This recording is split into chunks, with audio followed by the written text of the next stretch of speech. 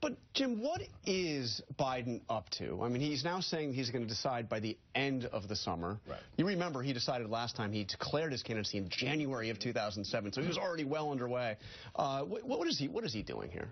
He wants to be relevant. He wants to be alive. He wants there to be an opening for him if Hillary Clinton does not run for whatever reason. She's going to run. If she runs, there's no chance, I think, that he would get into this race. I don't think anybody serious is going to get into the race at this point if she runs. We had a piece this week where even the people who are saying they might run, they won't even say a bad word about her or draw distinctions with her. And that's why her numbers are so big, her fundraising so strong, and every person who wants a job at Democratic politics works for her, is about to work for her. But Biden wants to be out there in the bullpen just in case something does happen that prevents Hillary from getting into the race. He does, and I was just in Iowa for 5 days and reporting on the ground there. You really get the sense among Democrats that there's an appetite for something else. There's a lot of respect for Secretary Clinton. She's, of course, ahead in the polls. A majority of Democrats want her to be the nominee. But I went to a Run, Warren, Run event, and they're trying to still get Elizabeth Warren into the race. They talked a little bit about Biden, O'Malley, Webb.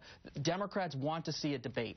Okay, there's a lot of restlessness, and that's something that I think the Clinton campaign, when and if it becomes a campaign, will have to address. There's a hunger to debate some of these issues because, like most Americans, we have opinions too. And you think that she should debate whoever is running, even if it's Martin O'Malley at 2% in the polls? You know, we know the Republicans are going to debate among themselves, and most of their positions will be against Hillary. So, yes, I think she should have that debate. Okay, so she definitely...